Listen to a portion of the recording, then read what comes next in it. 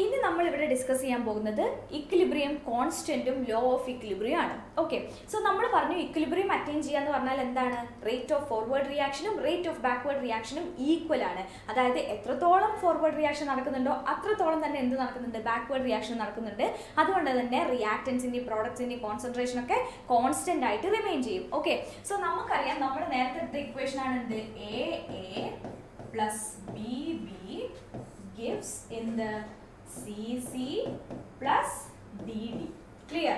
So ഇങ്ങനെ നടക്കുന്ന സമയത്ത് നമ്മൾ എന്ത് എഴുതി നേരത്തെ? Rate of forward reaction is equal to KF into concentration of A power A into concentration of B power B and rate of backward reaction നമ്മൾ എങ്ങനെ എഴുതി? KB into concentration of C power C into concentration of D power D. Correct? നമുക്ക് ഇങ്ങനെ എഴുതാൻ പറ്റും. ഇപ്പൊ നമ്മൾ എന്താണ് പറഞ്ഞത്? ഇക്വിലിബ്രിയത്തിൽ എത്തുന്ന സമയത്ത് rate of forward reaction will be equal to rate of backward reaction. So നമുക്ക് എന്ത് എഴുതാൻ പറ്റും? RF is equal to RB. Clear? RF is equal to RB. അപ്പൊ നമുക്ക് എന്ത് എഴുതാൻ പറ്റും? ഈ ഇക്വേഷനും ഈ ഇക്വേഷനും നമുക്ക് എന്ത് ചെയ്യാൻ പറ്റും? ഈക്വേറ്റ് ചെയ്യാൻ പറ്റും. സോ നമുക്ക് എന്ത് എഴുതാം? KF into concentration of A power A into concentration of B power B equal to KB into concentration of C power C divided by concentration of D power D. Clear? ഇങ്ങനെ എനിക്ക് എന്ത് ചെയ്യാൻ പറ്റും? ഇതിനെ equate ചെയ്യാൻ പറ്റും. ഇനി ഞാൻ ഈ A power A into B power B നെ ഞാൻ ഈ സൈഡിലേക്കും ഇവിടെയുള്ള KB നെ ഞാൻ ഈ സൈഡിലേക്കും കൊണ്ടുവരാണ്. അപ്പൊ എനിക്ക് എന്തായിരിക്കും കിട്ടുക?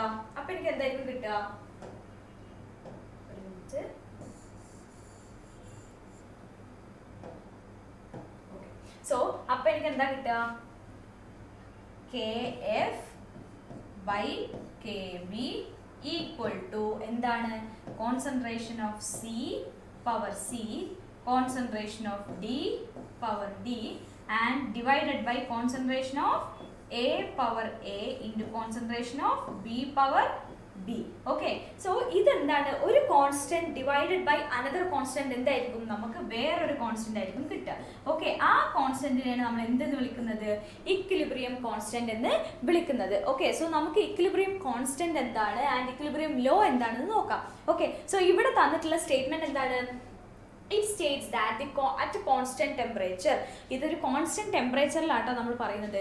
ആ ഒരു കോൺസ്റ്റന്റ് ടെമ്പറേച്ചറിൽ the product of concentration, constant temperature product of concentration of products to the product of concentration of reactants will be a constant, ഒരു കോൺസ്റ്റന്റ് ആയിരിക്കും. സോ അതാണ് എന്ത്? Equilibrium law. ആൻഡ് ഈ കോൺസ്റ്റന്റ് നമ്മൾ പറയുന്ന പേരാണ് എന്ത്?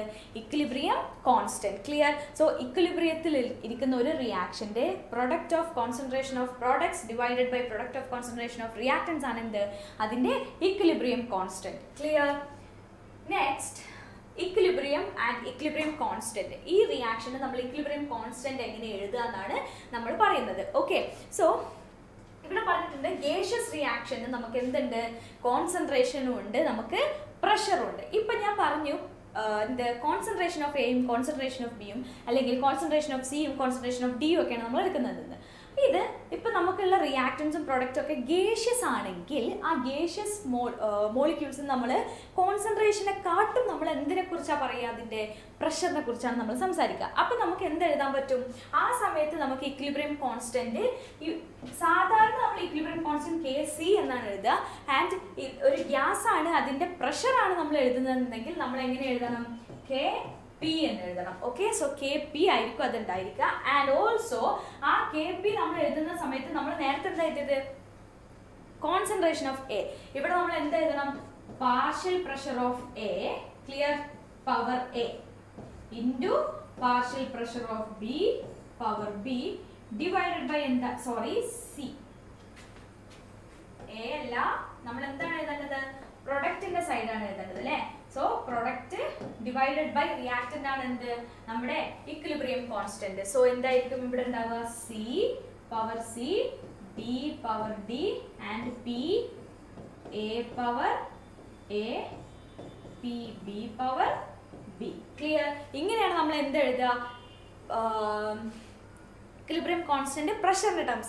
Okay, so that's നമുക്ക് ഈ റിയാക്ഷനെ നമുക്ക് ചെയ്തു നോക്കാം. So നമ്മുടെ റിയാക്ഷൻ എന്താ തന്നിട്ടുള്ളത്? 2HI gives H2 and I2. ഇതിൽ എന്താണ്? ഫുൾ ഗ്യാസ് ആണ് അല്ലേ? സോ ഈ ഗ്യാസിന്റെ സമയത്ത് നമുക്ക് എന്ത് എഴുതാൻ പറ്റും? നമ്മൾ മേലെ പറഞ്ഞു ഗ്യാസിൽ നമുക്ക് കോൺസെൻട്രേഷനും ഉണ്ട് പ്രഷറും ഉണ്ട്. ഓക്കെ, സോ നമ്മൾ ഇവിടെ എന്ത് എഴുതും? കോൺസെൻട്രേഷന്റെ ടേംസും എഴുതും പ്രഷറിന്റെ ടേംസും എഴുതും. അപ്പോൾ നമുക്ക് എന്തായിരിക്കും ഇവിടെ കിട്ടുക? Kc equal to എന്താണ് ഞാൻ എഴുതുന്നത്? Product of concentration of products. So product എന്താണ് ഇവിടെ? H2 I2. And ഇവിടെ എന്തില്ല? Stoichiometric coefficients ഇല്ല. 1 തന്നെയാണ് stoichiometric coefficient വരുന്നത്. So എനിക്ക് എന്ത് എഴുതാൻ പറ്റും? H2 into I2 divided by product of concentration of reactants. ഇവിടെ ആരേ ഉള്ളൂ? ആകെ ഒരു റിയാക്ടന്റേ ഉള്ളൂ. ആൻഡ് ഓൾസോ അതിന് എന്തുണ്ട്? ഒരു സ്റ്റോഷിയോമെട്രിക് കോഎഫിഷ്യന്റ് ഉണ്ട്. അത് എത്രയാണ്? 2. സോ എനിക്ക് എന്ത് എഴുതാൻ പറ്റും? HI square. Okay, HI square. അതിന് ഞാൻ എന്ത് എഴുതണം? പവർ ആക്കിയിട്ട് എഴുതണം. അപ്പൊ എന്താവും? എന്റെ Kc ഇതായിരിക്കും. ആൻഡ് ഞാൻ ഇതിന്റെ Kp എഴുതാണെങ്കിൽ എങ്ങനെ എഴുതണം? PH2 into PI2 divided by PHI square. Clear? Divided by PHI square. Okay, so ഇങ്ങനെയാണ് എന്ത് ഉണ്ടായിരിക്കുക? എൻ്റെ Kp ഉണ്ടായിരിക്കുക. ക്ലിയർ അല്ലേ? ഓക്കെ, എന്തെങ്കിലും ഡൗട്ട് ഉണ്ടോ ആർക്കെങ്കിലും? ഓക്കെ, സോ ഇതാണ് നമ്മൾ എങ്ങനെ എഴുതുക? Kpയും Kcയും എഴുതാം. ഇനി നെക്സ്റ്റ് നമ്മൾ നോക്കുകയാണെങ്കിൽ നമുക്ക് തന്നിട്ടുള്ളത് ഒരു അക്വസ് സൊല്യൂഷന്റെ കേസിലാണ്. ഓക്കെ, സോ അക്വസ് സൊല്യൂഷനിലെ അമോണിയം ഹൈഡ്രോക്സൈഡിന്റെ നാം തന്നിട്ടുള്ളത് NH4OH giving NH4 plus and OH minus. ഇങ്ങനെ അക്വസ് സൊല്യൂഷൻ ആകുമ്പോൾ നമുക്ക് എന്ത് മാത്രമേ ഉണ്ടാവുള്ളൂ? Kc മാത്രമേ ഉണ്ടാവുള്ളൂ. ഇവിടെ എന്തുണ്ടാവില്ല? Kp ഉണ്ടാവില്ല. കാരണം അതല്ല എന്തല്ല? ഗേഷ്യസ് അല്ല. ഓക്കെ, സോ ഇവിടെ Kc will be equal to concentration of NH4 plus into concentration of OH minus divided by concentration of NH4OH. Clear? ഇതല്ലേ ഇതിന്റെ കേസ് ഉണ്ടാവുക? Product of concentration of reactants divided by product of concentration of products. Clear? നമുക്ക് ഇത് correct ആണെന്ന് നോക്കാം.